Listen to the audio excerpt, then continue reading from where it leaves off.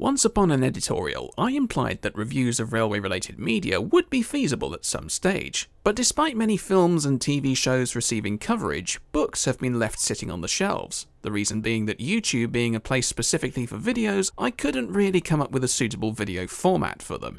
But given the trend that people sometimes tend to treat YouTube videos as background noise and not really pay attention to the visual aspect so much, I thought I'd try out an adaptation of Gauge the Issue minus the visual element specifically for railway-related books. Be they fiction, non-fiction, plausible or not, if it's related to trains in a big way, chances are it could be covered here. I appreciate some people may not like this idea very much, but we can only give it a try and see how it goes. So pitch over, and welcome to the first edition of RAILREADS.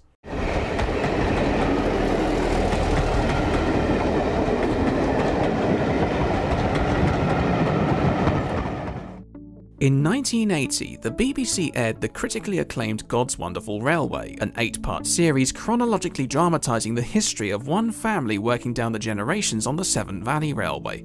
Soon after the show's success, the BBC commissioned and paid for GWR's writer Avril Rowlands to write a follow-up railway-based period drama for primetime television. Unfortunately, changes in channel control resulted in said follow-up being dropped in favour of the long-running soap EastEnders. What a great decision that was.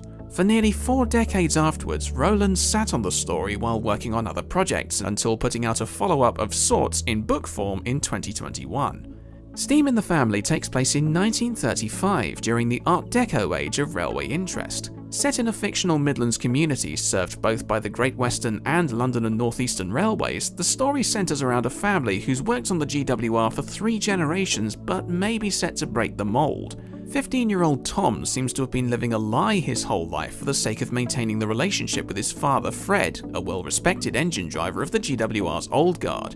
Living by the assumption that his son would end up following in his footsteps, single-minded Fred effectively manipulates young Tom to introversion. He pretends to be interested in a life on the railways when he's actually got no interest to begin with, and his facade doesn't just stop at his home life but at school, where he's constantly locked in fights with rival railwayman's son Jim of initial LNER faith. The handouts and call-outs that he receives as a result of who his father is only adds to Tom's hesitation about his career. He's simply too unsure of himself to stand up to his father's immense personality or Jim's bullying nature. As the book states, he's no rebel and spends a lot of unwanted time in his father's shadow, though as he proves competent at his job, time may tell if the power of steam traction might be able to help Tom find himself. But Tom's world isn't the only one that's casting doubt over association with Fred and the GWR. His elder sister Sylvia succeeds in breaking away from home life working as a cinema usherette, determined not to marry into the traditional role of railwayman's wife. But her world becomes rocked in its own way when fireman Di begins to court her. Initially resisting his forward advances, Sylvia is quick to find that she and Di share a mutual interest in cinema and poetry. And the more time they spend together, the more she warms round to Di's infectious Welsh aroma, albeit with Fred's strong disapproval. While Tom and Sylvia are the main focus of the story, Fred's character also flashes out as the story proceeds. It's a slow burn that suddenly blazes as soon as Fred receives some news that risks his way of life at a time when everyone else is trying to move on with their own life. You suddenly end up feeling for him in a way that you wouldn't have suspected in the first 2/3 of the story. And the most refreshing thing about it is that it isn't the cliched old man forced into retirement trope.